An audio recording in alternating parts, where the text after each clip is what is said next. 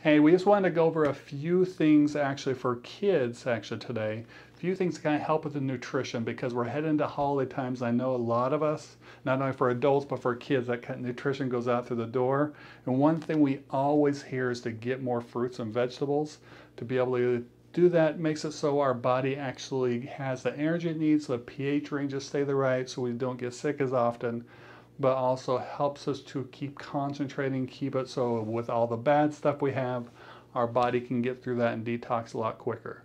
One of the things that we have found actually that we love here is a product called Greens First. And what this is, it's basically all your fruits and vegetables. You have 15 servings of organic fruits and vegetables all in one serving. So it's an easy way not only for adults but for kids to be able to get the nutrition if you're having a hard time to get it into those kids by them eating their vegetables.